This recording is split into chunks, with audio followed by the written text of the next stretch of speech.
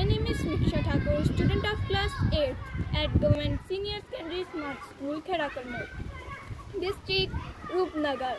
Now I welcome you all in the session of EBC, that is English Booster Club.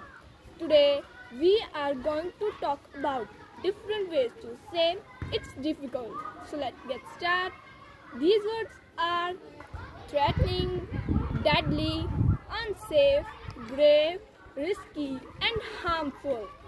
Let's use these words in sentences.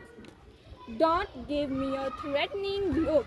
I'm not afraid of you.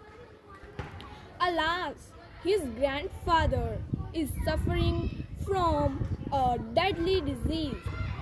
Do not go in. This building is unsafe.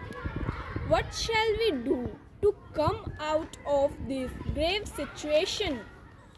Use of mobile phone while driving is very risky. Is not watching too much TV is harmful for eyes. So these were the various ways to say difficult. Thank you. Have a nice day.